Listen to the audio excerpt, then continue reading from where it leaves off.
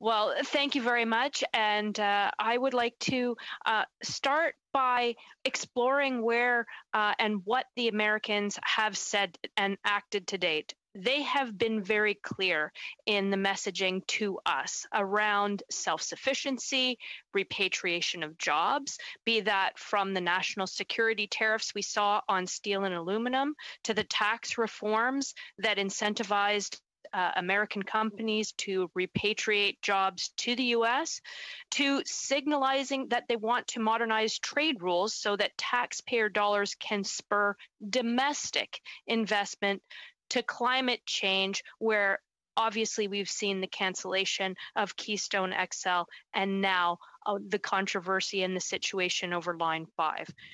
The message is serious. The opposition to decommission Line 5, not just to suspend the underwater portion, has been increasing since 2015, and now we have a looming deadline of May 2021, which is just around the corner. So my first question for the officials is, what possible outcome, what probability do we have in being able to turn this around before May? As the minister said, we're quite confident that we will be able, of course, to turn and go beyond May. The recent decisions of the judge asking for a mediator between the parties actually had very good news. As the minister said, we also, of course, exploring all the other possibilities to make sure that the continuation of the pipeline is not at risk. That's for sure. Well, unfortunately, there have been with Enbridge over 33 spills on Line 5 of 1.1 million gallons. Line 6B, which is also in the Kalamazoo River in Michigan, has experienced a significant spill of 1 million gallons. And this is fueling the influence in the US. And the understanding that I have is that the US is saying it doesn't really affect us. It's oil from out west in Canada that's going to out east in Canada. So there's much more downside for us, the Americans, that's what I'm hearing from them, than there is upside to continue. So I wonder if you could counter that. Why is it more in the U.S. best interest to keep Line 5 going underwater than it is to cancel that and go through with what the Michigan governor has said? If you allow me, I will turn to Glenn, who's the ADM in charge of this issue. But before I turn to him, I just want to remind people there's 70 pipelines crossing the border, and there's 30 transmission lines. Our systems are totally integrated. Energy goes from south to north from south. It's beneficial for both countries. It's the way it has been. It's the way it is. It's also the same thing for Line 5. You've got some of that energy, as it was mentioned, that is going to Quebec and Ontario. But I'm hearing that, in fact, that's not how it's being viewed. This particular You're right. There's always proponents who are presenting things differently.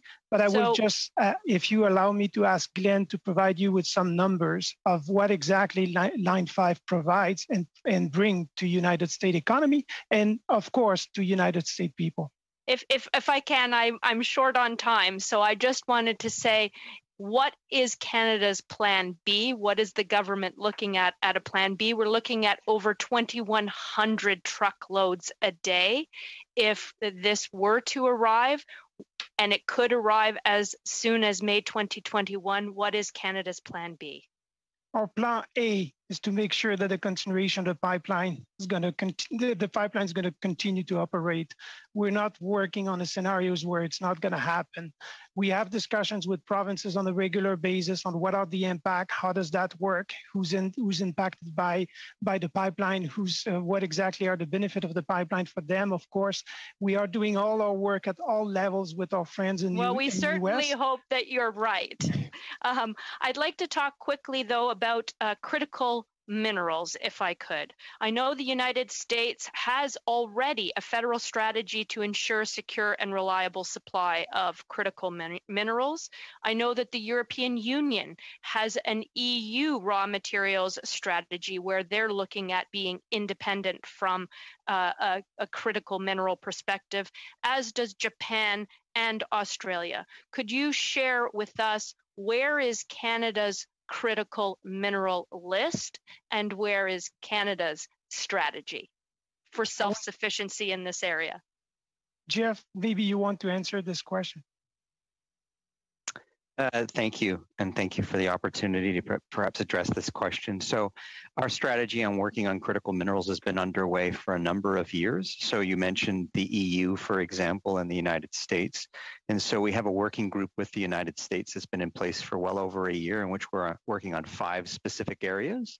That includes industry engagement, joint research and development, defense supply chains, improving information on resource potential and mapping, and collaborating in multilateral fora.